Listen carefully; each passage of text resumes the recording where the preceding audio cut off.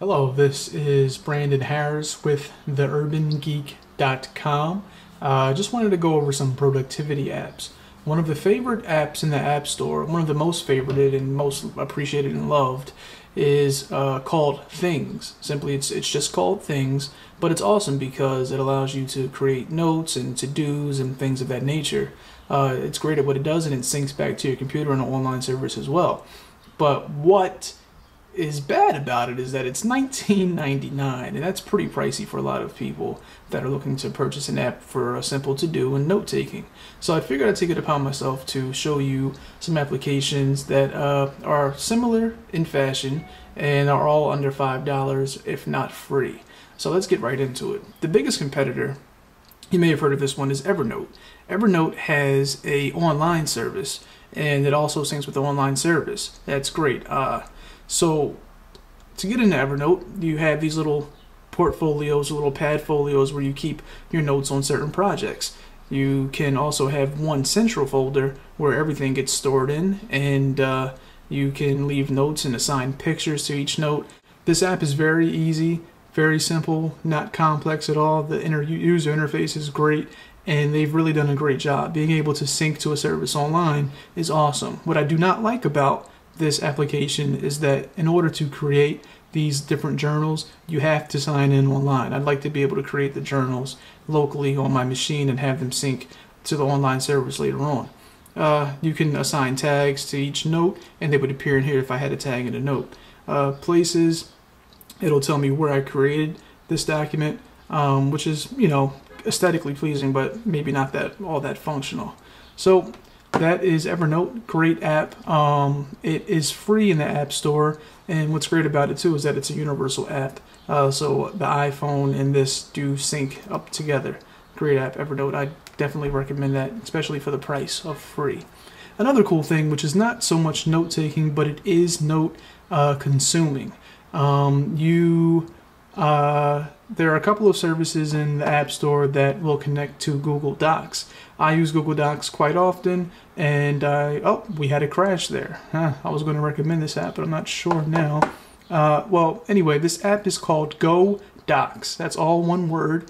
And what's nice about this is that it will sync up all your documents from Google Docs for you to read. So you can read spreadsheets, and you can read documents, PDFs, anything that Google Docs supports. What I don't like about this is that after I sign in from the home page, it always asks me to log in with this little API piece right here, and that's kind of annoying because I have to do that every time. Every time I start that back up. I wish there was a way to save my information, but there doesn't seem to be a way. So, we have another crash there. So it looks like those guys have some work to do. Once again, that app is $3.99. I originally got that app for $2.99, and they raised the price the other day. So I guess I got it for a little bit of a discount. Connect is another great application. The Connect is made by Memeo. It's called Memeo Connect Reader. What's nice about this is that you can actually store and bring applications from Google Docs again. There's no app creation within this document. Seems like a lot of things are crashing today. Interesting. These guys have some work to do.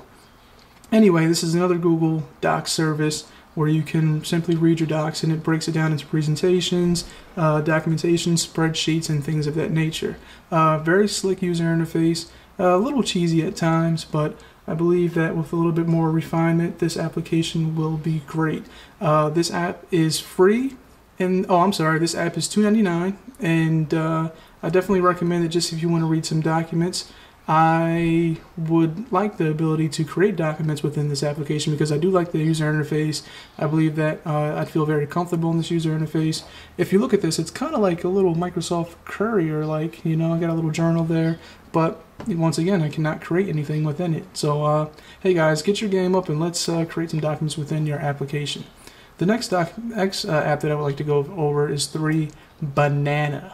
3Banana is another note creating device where you can, application where you can create the app right within an application, which is great. It's nice you can assign photos to each note that you create. Let me save that and edit. And I'd like to make a photo in here. Oh, it's not giving me an option right now. Okay, cancel, plus add a photo. Let's see, let's add that photo right there. Save, and it did not, oh, it created a new note. Let's see if I can add another photo.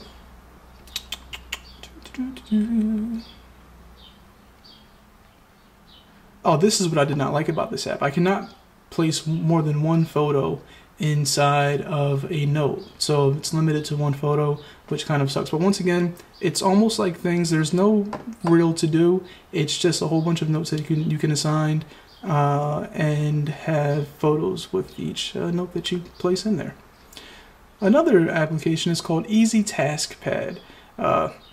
This incorporates some functionality that To Do has, because you can actually have projects and actually have a calendar that will remind you when things are due. If you create a note and do not have a due date or a sign date, it throws it in this category called Someday, which means that it's just something on your plate to do. Now let's give this an assigned date. It's going to be done April 13th, start April 13th and due on the 22nd. So let's see what happens. Oh, so I guess it fell into a calendar, if there is a calendar on here. Not quite sure. But, you know, nice user interface. Not much to it, just a nice simple to do.